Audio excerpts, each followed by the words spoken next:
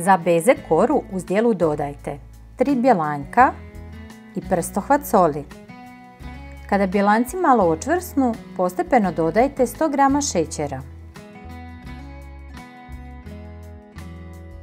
Dodajte 1 žlicu octa.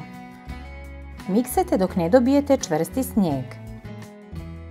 Dodajte 1 žlicu gustina i sve sjedinite pjenjačom. Istresite na masni papir u kalupu dimenzija 24 x 37 cm. Smjesu rasporedite. Posipajte 80 g listića badema. Stavite peći u zagrijanu pećnicu na 180 stupnjeva oko 5 do 8 minuta. Zatim smanjite na 160 stupnjeva oko 30 minuta. Bočne strane odvojite nožem. Uklonite obruč.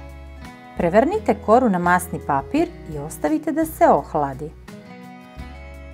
Za kremu u zdjelu dodajte 250 g mascarpone sira, 100 ml vrhnja za šlag, 2 žlice šećera u prahu i 1 žlicu vanilije. Sastojke izmiksajte.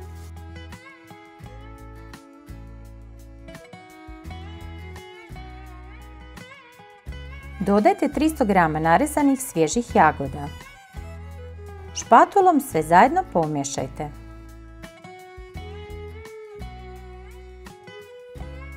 Uklonite masni papir sa kore. Kremu istresite i rasporedite.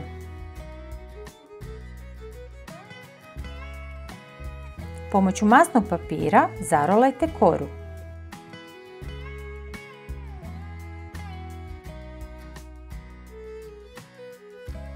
Kolač stavite 2 sata u frižider na hlađenje.